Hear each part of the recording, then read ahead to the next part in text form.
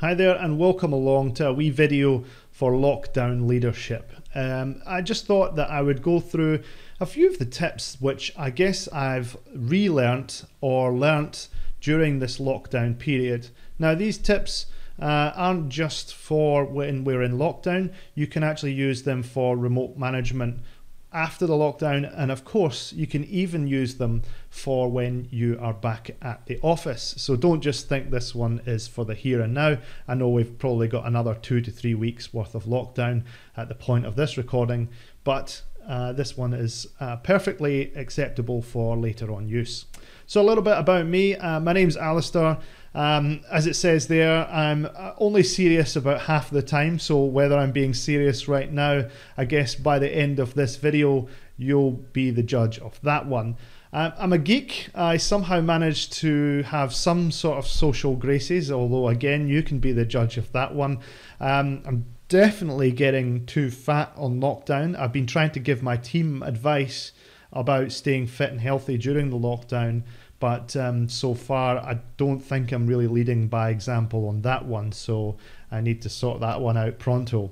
As I say, I've got 21 years of IT experience, and 12 of those have been in leadership roles, both in the UK and here in New Zealand.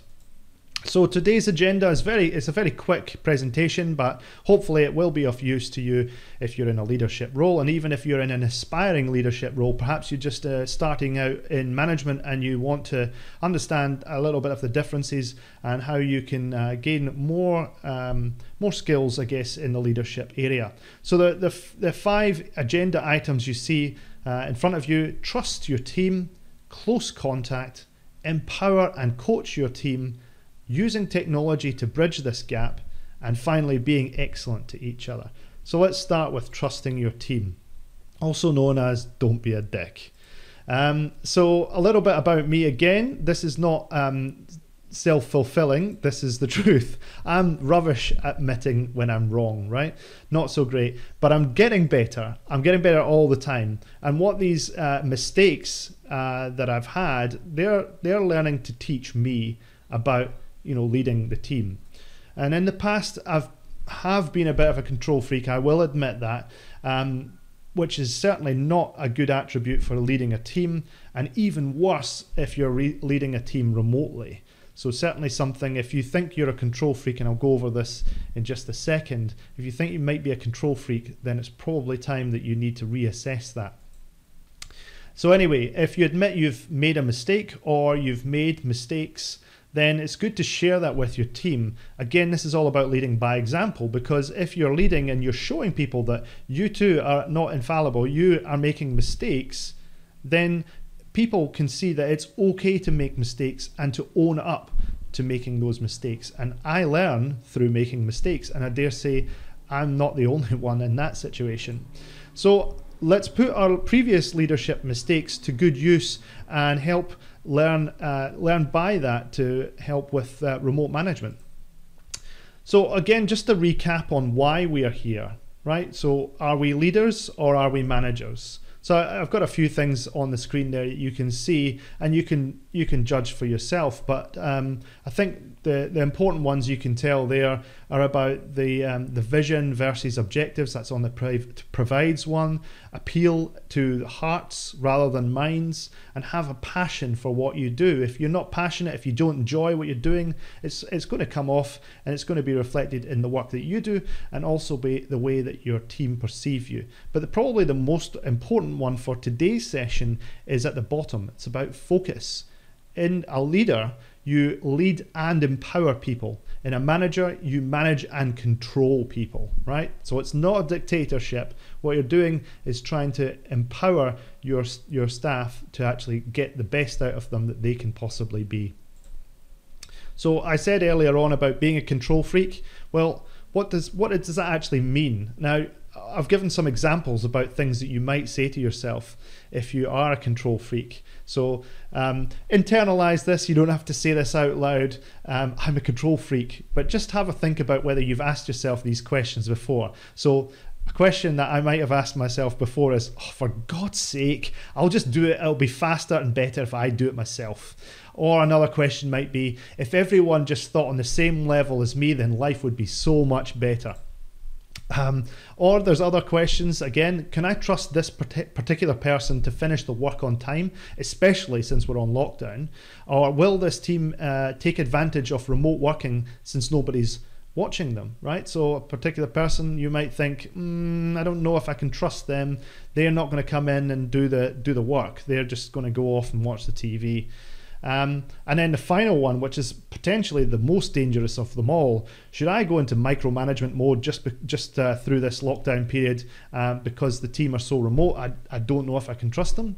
So going into micromanagement is next level. Don't do it. And so I'll talk about all of the reasons why these are really bad things in the next few slides. But trusting the team is where it's all at. So how do you ensure that you can trust your team?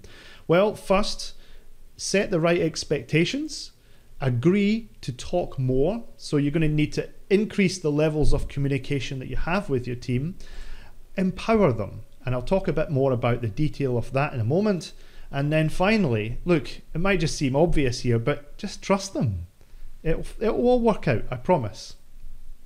So I'm going to tell you a wee story right now, and it's called The Lazy Doctor. It's a true story, and it happened to me. It's not the best story in the world, but it'll get the message across anyway. So it's The Lazy Doctor, aka Empowering the Team. So once upon a time, a bunch of years ago, I went to the doctor with a minor complaint. Now this was back in Glasgow, so this must have been at least 11 or 12 years ago now. Anyway, I went along with a minor complaint, nothing serious. And I asked him, look, doctor, what's the problem here? And he said, what do you think it is? And so I told him what I thought it was.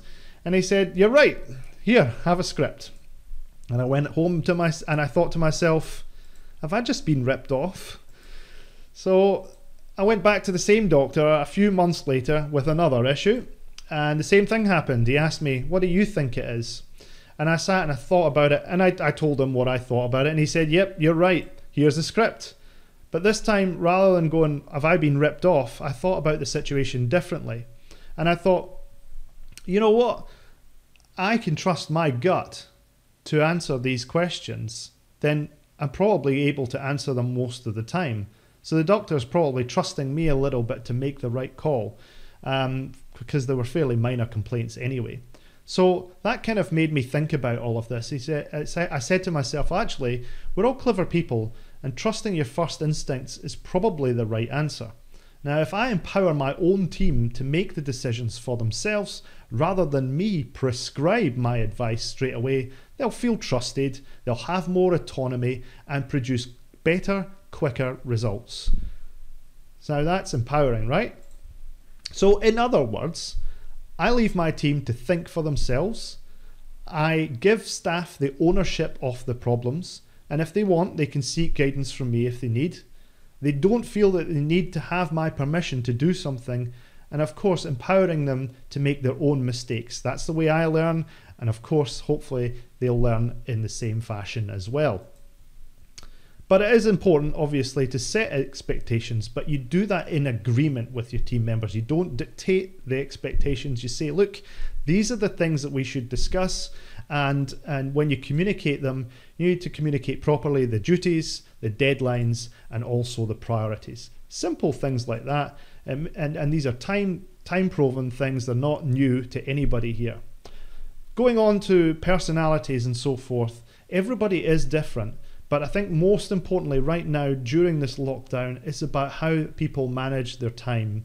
And it's important to appreciate, obviously, that people are different, but we need to be looking out for everybody's well-being. Now, you'll see more of this in a few slides about being excellent to each other. Suffice it to say, though, talk to your team members individually about their start time, their end time, and of course, break times. And my recommendation to you as a leader would be to make sure that they have their own agreed time in their calendar, so they kind of force themselves to actually take this time. And of course, like I was talking about earlier with getting a bit chubby, is to make sure that you're encouraging them to exercise as well. So as I say here, it's easy to work and not take breaks and also eat where you work. But but help your staff block time in their calendars.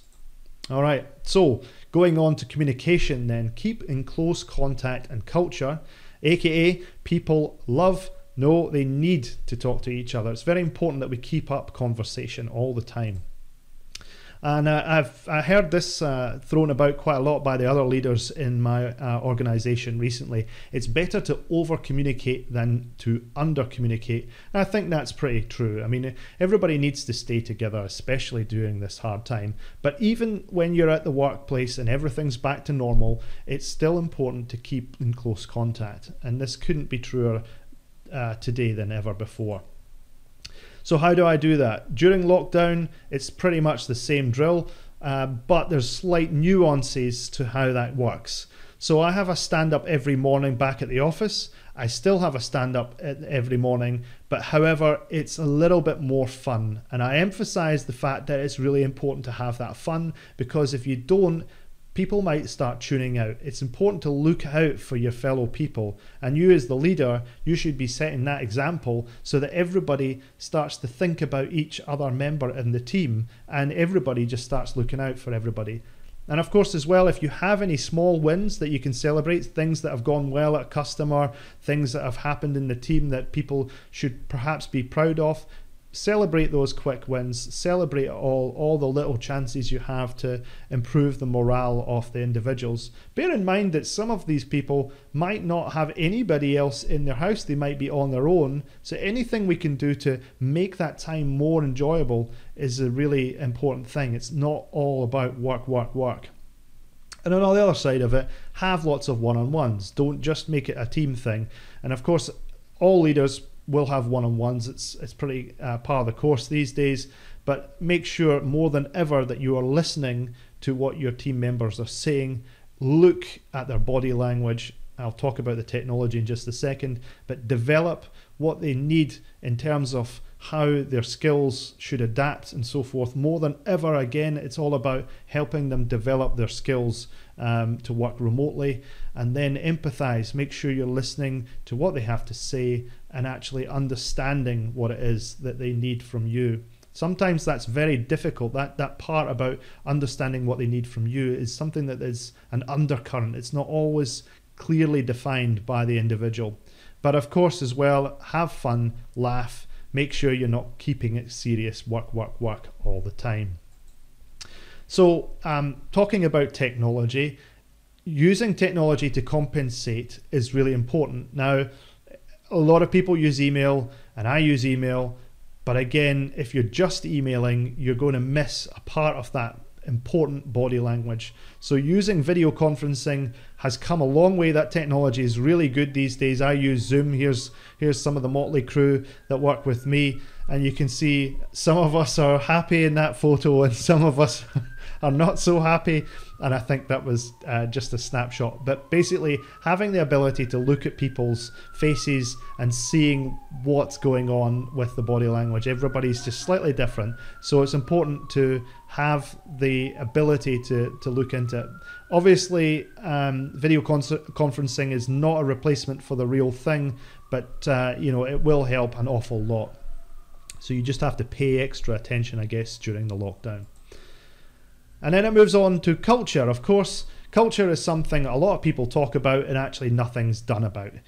Culture, again, just the bottom bullet alone to me is the most important thing about culture. If you can have fun, you can be passionate about what you do and understand the why of what you do, then everything else will fall into place with regards to culture in the workplace. So, base everything you have in the culture on those elements, and then use your charisma as a leader to enliven the spirits and make sure you rise up with that culture. As I say, remind your team of the purpose that they have in the organization and their purpose as individuals, and the values as well. Why are you all here? What do you do? Are you here just to make a profit for the organization? Most people would say no, that's not why they go to work in the morning. And let your team know, of course, that each individual in the team has a part to play in extolling that culture into their colleagues and, of course, the clients as well. So coaching and mentoring aka leading by example. We've touched on leading by example a few times, but give tips on time management. I guess at this point in time, talking about things like blocking time out in your calendar is really important. So just keep on doing that sort of stuff. Think about the lazy doctor. Ask what your teammate thinks he or she should do and keep encouraging them to have their own thoughts. Teach your teammates to be leaders themselves and keep track of their progress. And finally then, it's about being excellent to each other and of course party on, dudes. So how to be excellent to each other? We're all in the same boat. We all have the same potential issues. But again, everybody reacts differently. So making sure that we look out for each other. Mental health is the biggest thing that we can talk about in this, and keeping that conversation open is really important. So stick together, look out for each one another, and then give each other kudos. You know, if somebody recognizes something that's important, something that's achieved, then, you know, help each other talk about things that you've achieved in the organization. Encourage everyone to get into exercise, as I mentioned. Make it a challenge, perhaps. You know, I've got Strava on my phone, and I've started to invite people within the team to the Strava challenge, so we can all sort of get fit together. And then, of course, party on, dudes. Have after work virtual drinks, yarns, whatever. If you don't drink in your organization, whatever. But just have fun. It's really important that at the end of the week, you relax. Again, like I said, some people aren't even, they don't have anybody else in their bubble. It's just them. And it's important to try and corral everyone to be included in these sort of after work events. So yeah, that's pretty much everything. I really hope that this has helped or inspired you, or at least even just reminded you of what it is to be a leader in this particularly hard time. Thanks very much for your time. And if you have any questions or comments, please drop them in the comments, and I'll get back to you. Thanks very much for watching. Bye.